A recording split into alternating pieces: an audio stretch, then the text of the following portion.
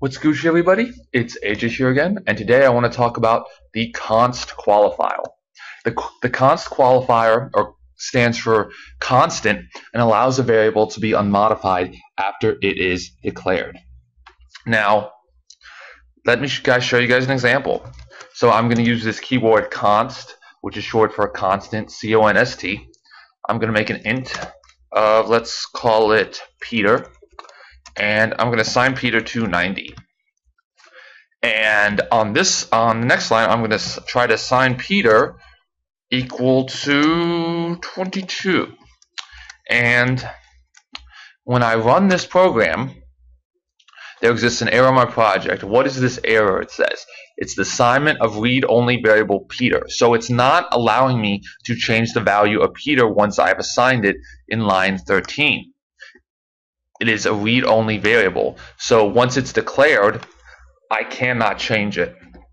Also note that if I commented out this line or deleted it, I guess I'll just do, and declared this variable and then set Peter equal to 90 on this line,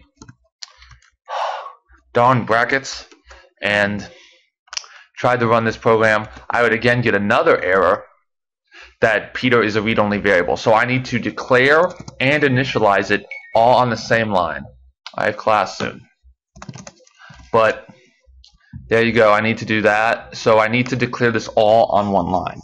There also is a handy way to do pointers with constants in another way. But you have to kind of reverse how I declared the keyword and then the type, as that is the format right here. What we need to do is to declare a constant pointer. We need to make an int, declare the int of type pointer, and then say const, and then we can do ptr, and let me put it down here so I can give it a value of Peter equals Peter. So I'm assigning a pointer to the value of Peter. Now, what this means is that the pointer will now be constantly pointing to this address, the address of Peter. I cannot change that, but that does not mean I can change the value inside that pointer. So let's say I wanted to change Peter to be 22.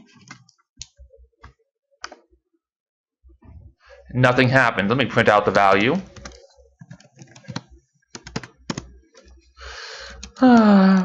Hope you guys are all having a great day. So if I change PTR, which I just made 22, and run this program, I do get 22 like I changed the value. Even though Peter is constant and the pointer is constant, I was still able to change the variable through using the dereferencing symbol of the pointer, which is pretty cool. So that's about it for you guys. So remember to look at how I can have a constant variable and then a constant pointer, which I can still change the value of, but I can't change what address it is pointing to. Yeah, and the constant keyword is just you use it for things that you don't want to be modified by some stupid user who thinks he can change it. But yes, guys, I hope you enjoyed this tutorial, and I'll post all this code on GitHub, or I'll post another example on GitHub hopefully, and I hope you guys have a great day.